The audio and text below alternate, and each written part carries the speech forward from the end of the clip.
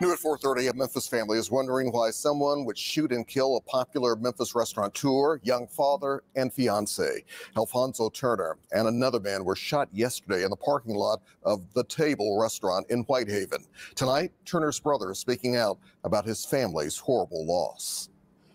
At The Table on Elvis Presley Boulevard is anything but business. Damn it, they got him again. They get Elvis. No, but Elvis Presley Boulevard, you be getting cracking on your Florida. That's crazy. They got it in Florida. They got it all over. You be hearing popping and shit.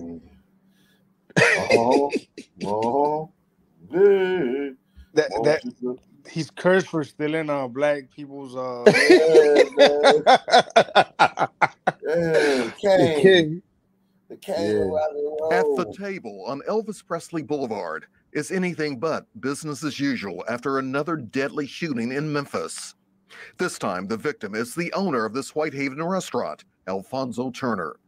His brother William says their family is heartbroken. He definitely hated this happened, but he was loved, and he loved people. People loved him, and so, he looks like, just judging from his brother and him and what they got, they seem like they had, I don't know if they was in the street, I don't know, but they just seem like they polished well, you know what I'm saying? Came from they look clean and shit. Yeah, they look clean. Yeah, good stock, good clean guys, I don't know what was going on. This seems like a tragedy. It seems like a tragedy, man. Golly, man. Bill Turner. His brother William says their family is heartbroken. He definitely hated this happened, but he was loved, and he loved people. People loved him, and so, we're thankful that at least he's getting attention. Memphis police say the shooting happened around 3:30 Sunday afternoon in the restaurant parking lot. 2 people were found injured from gunfire. One of them was Turner, a young man described as a dreamer who loved his family and community. Oh man, he was just always, fun, happy, super talented guy, could do anything, big dreamer. You could see it in a place like this. This was just a manifestation of one of his dreams. And our community has been saddened by, we don't know who did it. The perpetrators have not been caught yet, but it's a sad day in our community. Earlier Monday, City Councilwoman Patrice Robinson says she met with several church pastors in the Whitehaven community to address this crime problem and help find solutions. The pastors have committed to now spend more time with our young people in the community and sharing with them. And the pastors are going to spend time with the kids who aren't doing this shit. And that's not going to make one bit of a difference. The kids who are doing this shit ain't meeting with no fucking pastor.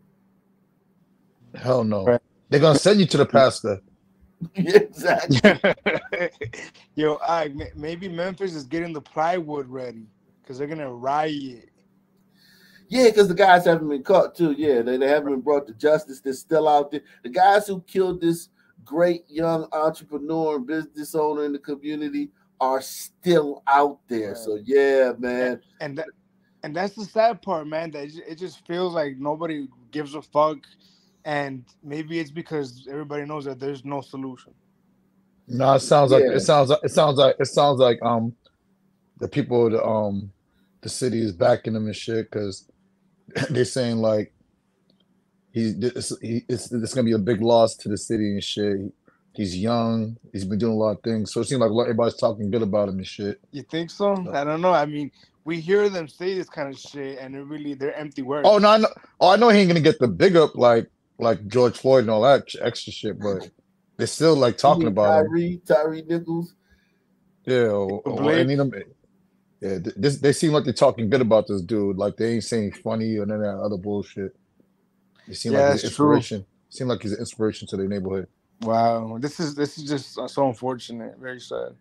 Yeah, it's like, yo, a restaurateur when the last white restaurateur that was killed, he was probably killed by a black dude, like some kind of robbery or carjacking or something.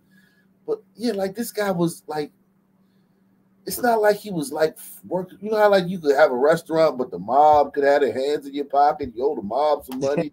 Yeah. Like, I mean, like Sopranos type shit. Like this is just like regular black life. Damn.